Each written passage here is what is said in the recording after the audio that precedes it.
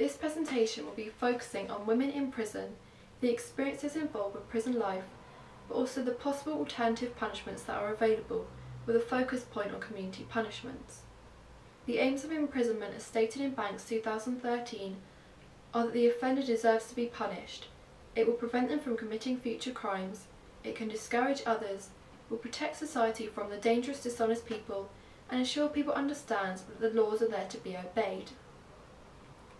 Further aims and justifications of imprisonment involve the notions of incapacitation, rehabilitation and deterrence. Incapacitation removes the capacity to commit future crimes. Therefore, the prisoners will have little opportunity to commit crimes which will affect society. Currently, women account for just 5% of the overall 85,000 prisoners in England. However, this number has doubled over the past 15 years due to possible harsher sentencing on women. There are fewer women within prison compared to men, as the majority of women are imprisoned for non-violent offences and petty crimes. Therefore, the sentences that they receive will be under 12 months.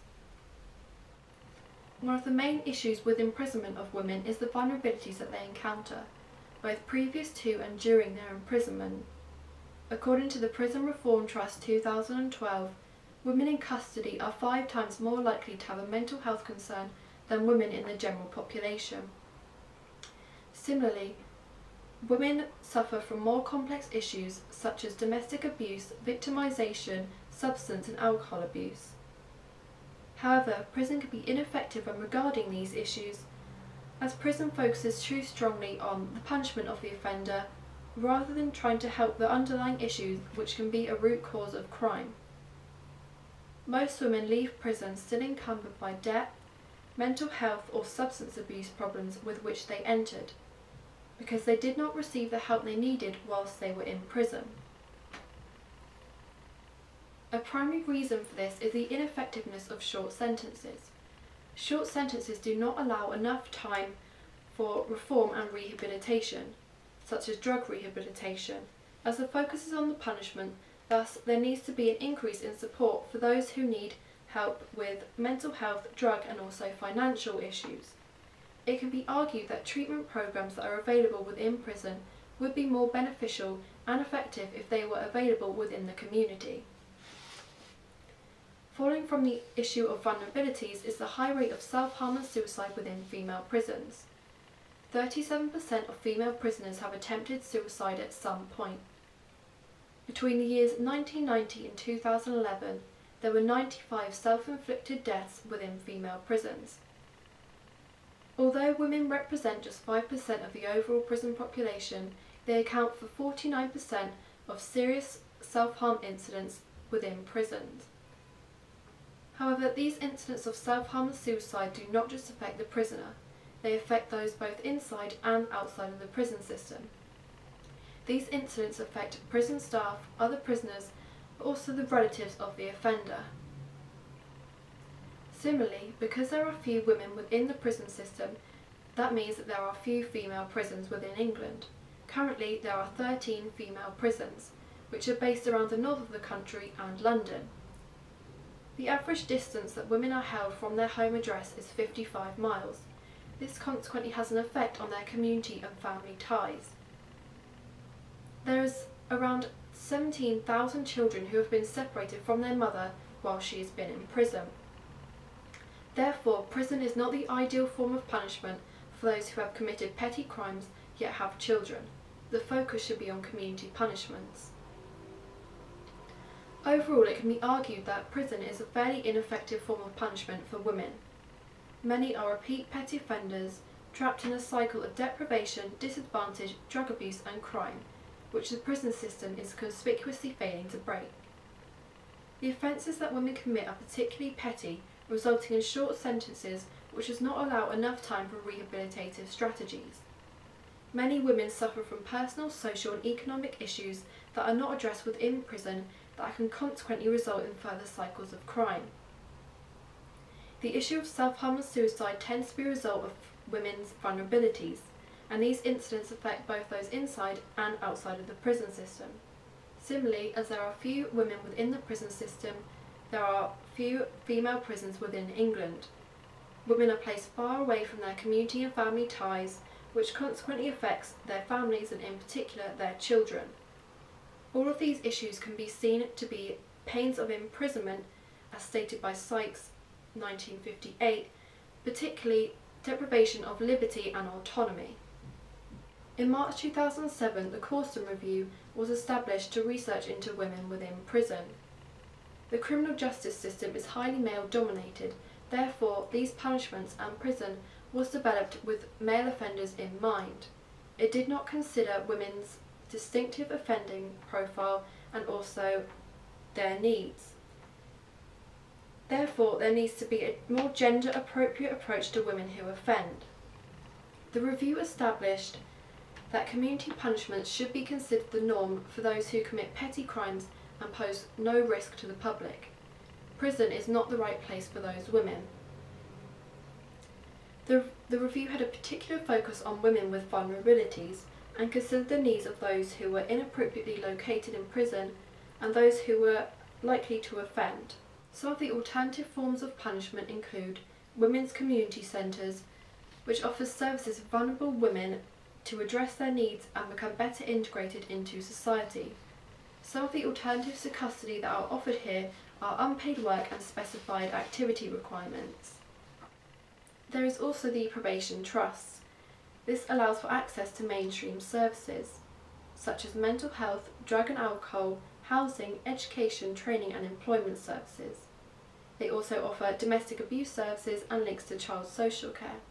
However, with all forms of probation, there must be an element of punishment involved. Other community punishments include curfews, exclusion requirements, residence requirements, prohibition from specific activities. The centres and projects that are available as part of a community sentence help women with a variety of issues such as drug and alcohol abuse, parenting and budgeting skills, debt, housing and employment problems, anger management and mental and physical health problems. The aim of the centres is to address the root causes of crime in a more efficient and cost-effective way in comparison to prison. For example, the Together Women's Centre in Bradford costs between £750 and £1,000 per woman per year, whereas prison costs £56,000 per woman per year. The Bradford Centre managed to reduce reoffending to less than 10% compared to the national average, which is of 62%. The reduction in reoffending can be argued to be a result of a larger emphasis on the underlying causes of crime, in comparison to prison, which could potentially be a hub of knowledge for a criminal career, and the lack of attention on root causes of crime, which can subsequently have a higher rate of reoffending. It is clear that these alternative punishments to prison place a larger focus on treating and helping women's personal, social and economic issues that tend to be the underlying causes of crime. As the majority of women pose very little risk to the public, there is little need for them to be imprisoned, which can potentially make their situations worse. Whereas community punishments focus on helping the offender, which consequently has a positive effect. The use of community sentences are beneficial to those outside of the prison system, as community punishments are much more cost effective than prison. This can consequently save the government and taxpayers a large amount of money. However, it is also beneficial to the children of the offenders, as they could have a better relationship with their mother if she was to be punished within the community.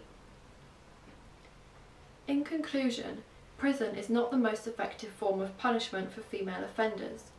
Female offenders have a particularly high number of complex personal, social and economic issues. However, there is very little help given to these issues within prison, as the focus is on punishing the offender. Therefore, these issues, which could be the underlying cause of crime, will remain. Similarly, as women commit petty crimes and receive short sentences, there is little time for rehabilitation. Again, those underlying issues will remain. All of these issues could consequently have an effect on reoffending. A high number of female prisoners commit self-harm and suicide due to their vulnerabilities, and these incidents have an effect on both those inside and outside of the prison system. But also their family and community ties are damaged due to the fact that women are held from a far distance from their homes. Overall, prison is fairly ineffective as it can be damaging in many ways towards the offender, the staff of the prison system, their families and also society. A more effective punishment would be the use of community sentences for those women who have committed petty crimes but are of little risk to the public. Women will have the opportunity to participate in local centres, which gives the opportunity of a variety of punishments. However, they also include services, programmes and treatments which are aimed at resolving and helping the issues of the vulnerable offenders and therefore tackling the underlying cause of crime. There are real-life cases which prove that these centres do work and play a crucial role in lowering reoffending rates. However, they are also more cost-effective than prison.